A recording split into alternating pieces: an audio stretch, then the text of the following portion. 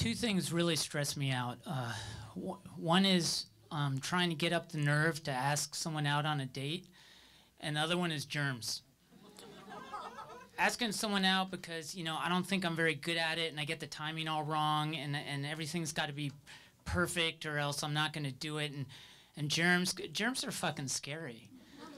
I mean, germs cause disease, and I should mention I'm anti-disease.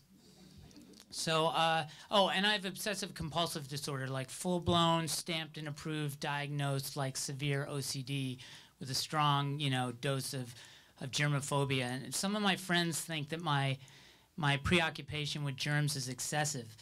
Here's why they're wrong. When I'm walking through New York and I look down, I notice that the sidewalks and the subway platforms are covered with a potpourri of contaminated material. There's like wadded up tissues and loogies and urine and vomit and feces and blood and used condoms, hypodermic needles. I can go on. The point is there's lots of bad stuff out there, and I'm pretty good at avoiding it. Like if I see something slightly suspicious, I will steer clear. If you see me walking through Manhattan, it looks like I'm playing a giant game of hopscotch. I am good at avoiding these landmines, but not everyone else is. A lot of people are oblivious, and they'll just walk straight through this shit, and they'll get the nasty stuff on the bottom of their shoes, and they'll track it through the rest of the city until every walking surface in the entire metropolis is covered with a thin layer of disease. It's just science. So, I'm not so much worried about getting the disease myself. My problem is I have this huge fear of passing a disease to someone. Like I'll get a germ on my hand and shake their hand, and they'll maybe have a compromised immune system and get sick and die, and I'll be saddled with guilt for the rest of my life. I should mention I'm anti-killing. So at one point, I noticed my compulsions were getting out of control. I was washing my hands hundreds of times a day. They were getting bloody and raw and chapped, all so that I wouldn't spread disease to the rest of the world. You're welcome.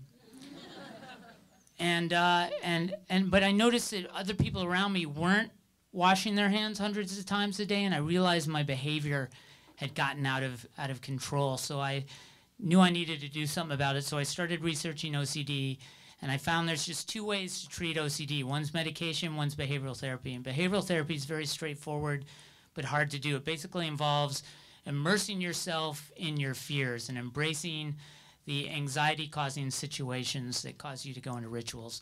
So I thought, well, if I'm going to do this, I'm going to find the biggest, most badass behavioral therapy program there is. And I found this one in Philadelphia. It was this behavioral therapy boot camp. It's like a 5-week program, intensive every day of the week.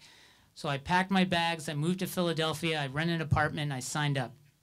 So I'm there in the clinic the first day filling out the paperwork, and there's this girl also filling paperwork out right in front of me, and she's beautiful. She has this long strawberry blonde hair and sparkling blue eyes, and we start talking, and she's cool and funky and weird, and I'm just totally smitten. And what are the odds that there's this girl here that I'm totally into that has the same fucked up disorder, that's starting the program on the same day? I mean, if there's ever a time I should get the balls to ask somebody out, this is it. Neither of us know anyone in the city, so I think maybe she'll think it's inappropriate. I figure we got 5 weeks. I'll ask her next week. So her name's Heidi. She has different problems than I do. She has a fear of death. Anything to do with the word death, Halloween, cemeteries, triggers all kinds of rituals. So we have very different programs, different therapists. My therapist is this guy, Dr. Kozak. He gets straight to work. He says, Steve, what are you scared of? I said, well, the floor for starters. And he said, why the floor? And I proceeded to explain to Dr. Kozak that there's a thin layer of urine, feces, blood, condoms.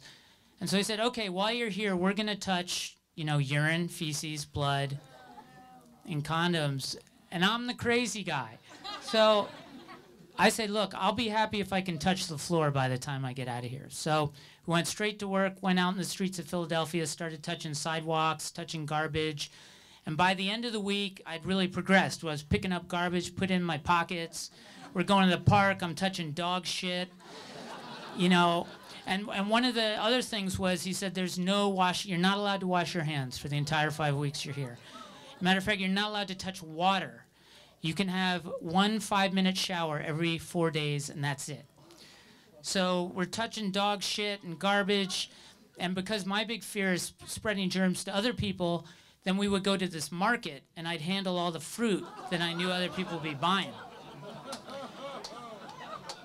So, you know, by the end of the week, I'm feeling pretty good. Like, it's working. I'm feeling, you know, empowered. And I'm thinking, I'm going to go back to the clinic, and I'm going to ask Heidi out, because I'm confident. And I get back to the clinic, and Heidi's not doing so well. She's, like, jittery and shaking. And they'd taken her to a cemetery and had her, like, lie down on a freshly dug grave plot. And so I was like, you know, this isn't a good time to ask her out. Well, I'll wait till next week. So the next week rolls around. Dr. Kozak and I are kicking ass. I'm going into public restrooms. I'm grabbing on the toilet seats. I'm putting my hand in the toilet water.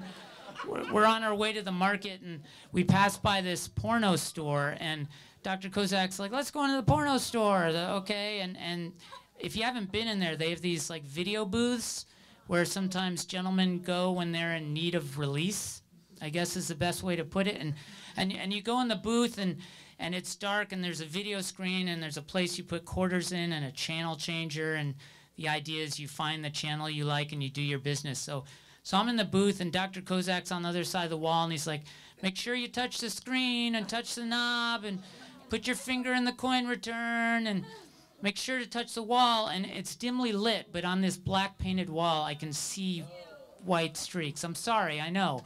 And he's like, touch the floor, and I can't see the floor at all because it's pitch black. So I'm touching the floor, and I come out and say, let's go to the market. And we go to the market, and I'm handling the fruit, and he's like, why don't you buy yourself an apple? And I'm like, okay, do you want one? And he said, not after you touched it. And I'm like, all right, funny guy. So, but now I'm feeling like I've done it all. I am like Superman. I am impervious. I am so confident. I am going to go back. I'm going to ask Heidi out, and it doesn't matter what kind of mood she's in. I got enough feel good for the two of us. So I go back to the clinic, and I don't see Heidi, and I asked the receptionist, have you seen Heidi? And she said, no, I'm afraid she wasn't handling this well, and she left early. She went back to Canada. I missed my chance. This could have been my soulmate. So if I could impart one piece of advice tonight, it's, for God's sake, wash your fruit before you eat it.